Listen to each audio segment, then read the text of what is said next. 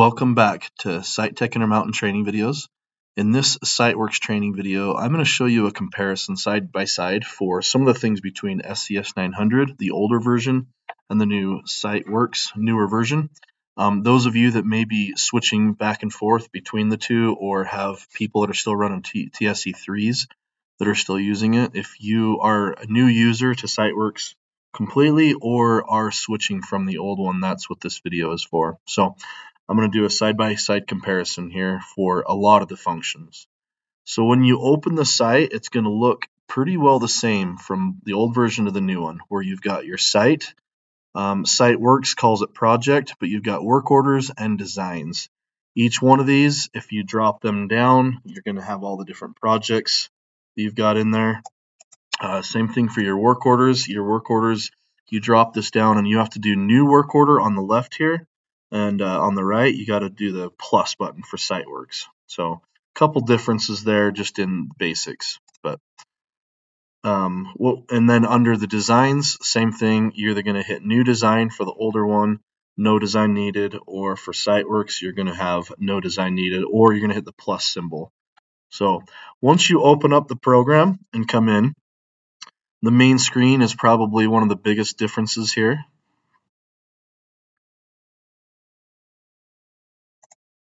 We're going to go ahead and hook up a GPS rover. So with the old system SCS900, you don't have any icons on the main screen right here. What you have to do is hit the home button and go to GPS and then connect device.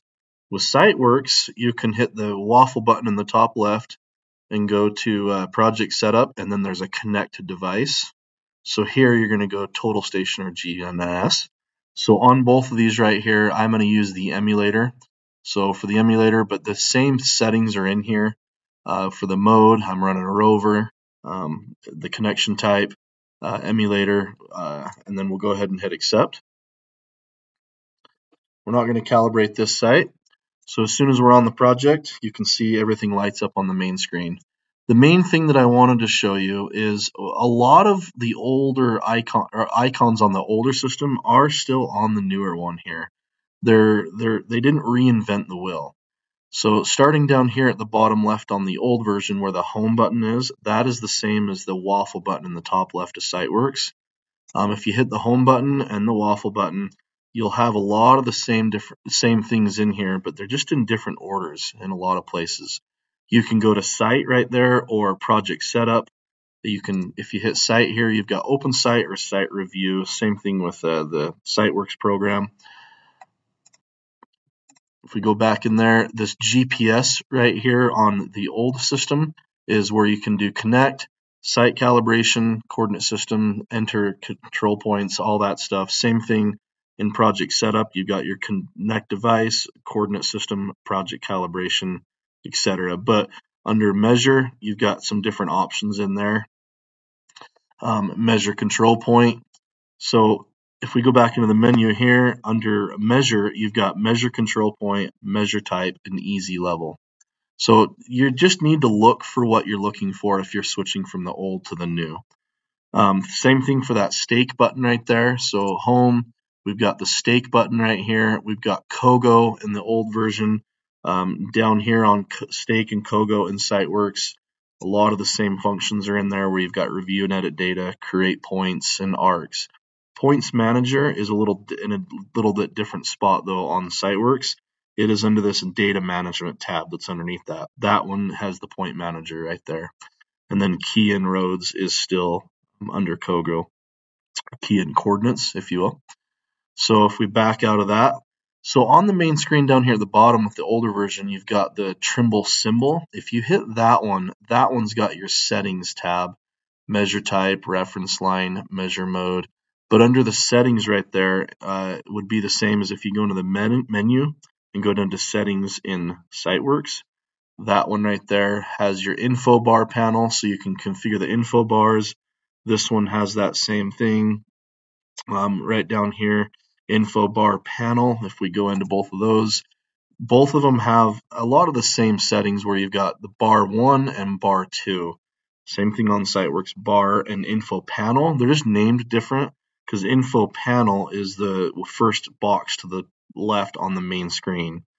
SiteWorks does have the settings option there that the older version doesn't. So there again, it's all still in there. On your main screen, the little guy standing down here at the bottom on SCS900 is now kind of on the top left in SiteWorks.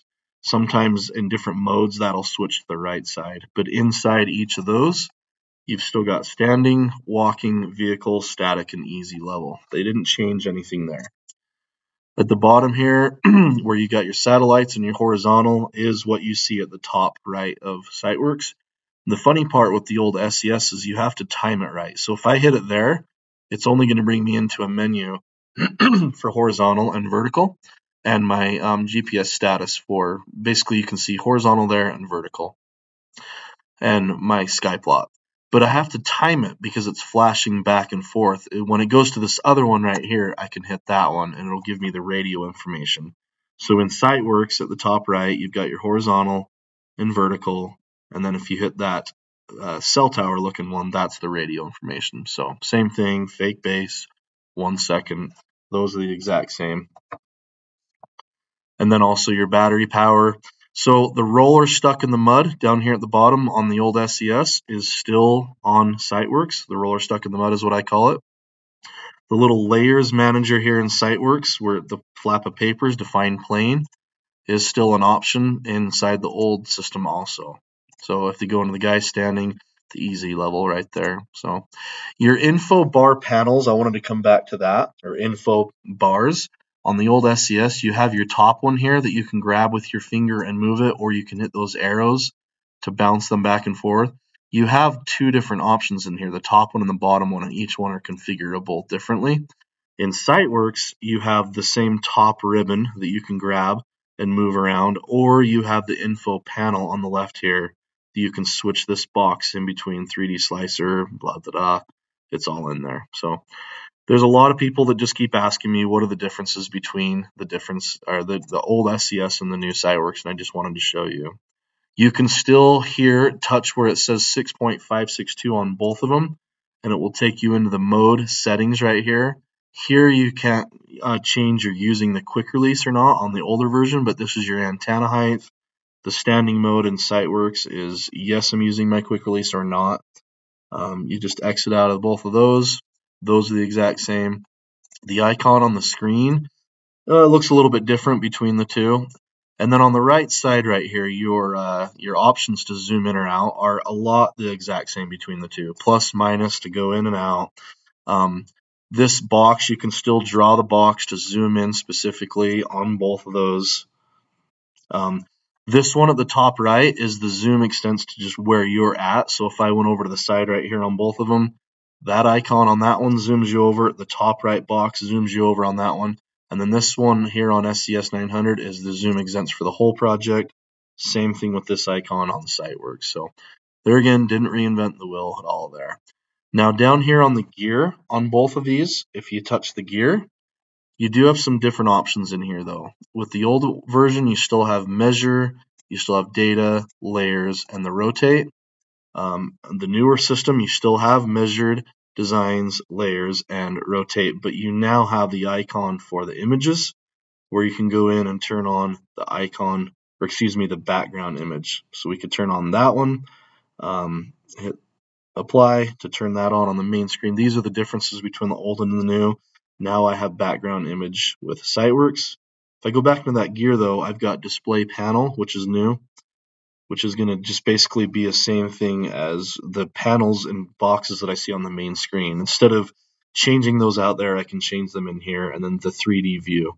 So the 3D view gives me the different options for using legacy colors or the extrudation text. So those are some of the main differences between the two different versions here. But just don't get confused right here with the menu, what's in here versus what's in the icon right here. That's the Trimble symbol for system info, etc., etc. So hopefully this helped if you're transitioning from the old version to the new version, or to see the basics in between. We could do the same thing for the total station, but for this video we'll leave it for GPS. So once again, this is a SITECH Intermountain training video for the old SCS900 and Siteworks comparison in between the two.